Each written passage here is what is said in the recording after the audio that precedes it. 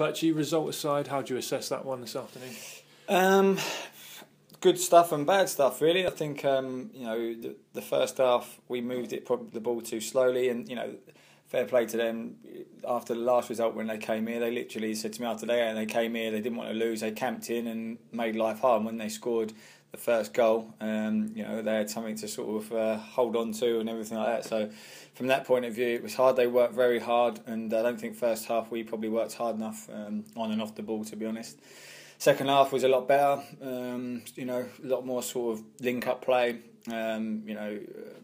overlaps wherever it might have been, but we couldn't obviously unlock their door today, and it's frustrating in that respect. But we expect our sort of lads to play the hardest way, and literally just play all the way through the thirds, and it's difficult against a team that sit in, and we just got to look again. Each game, you've got to look at things that came out of it that was good and things that were bad, and you can always improve. And obviously on that performance, there's a lot of improvement we can do. It's difficult conditions for the way you wanted to play that game as well this afternoon. Yeah, it was very windy, but hey, it was the same for both teams. And yeah, as I said, we obviously want to try and play a certain way, and replicate as much as we can the first team. And it is difficult when the team gets thrown together like it is. But at the end of the day, everyone knows how everyone expects to play here, and you have to get on with that. And I say second half was definitely a lot better than the first.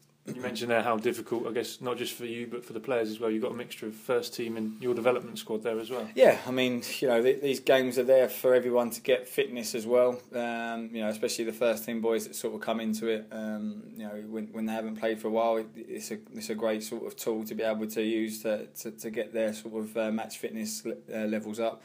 And that's the positive thing from today. But there's also there's a lot of stuff that we can do better, and things that I expect to sort of be done. And first half to sort of be outworked, I thought really, although we had loads, don't get me wrong, we had loads of possession of the ball today, a ridiculous amount. But we need to be able to unlock doors, and the way you can do that is just probably working a little bit harder, as I said, on and off the ball.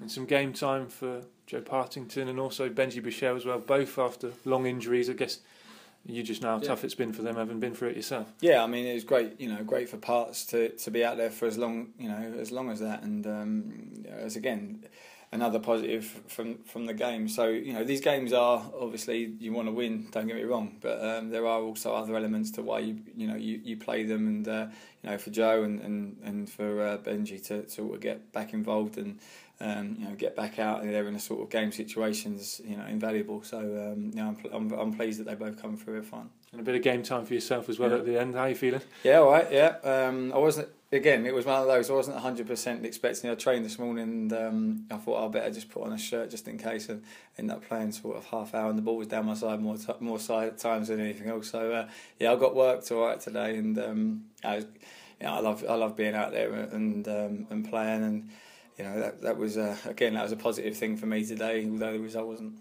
What stage would you say you are with your playing side of things personally now? I mean, I'm available at the end of the day. I train here as much as I can with the first team. And I train every day sort of with the development squad as well. So fitness levels are thereabouts, and the more I sort of do that sort of stuff, then the fitter I'll be. So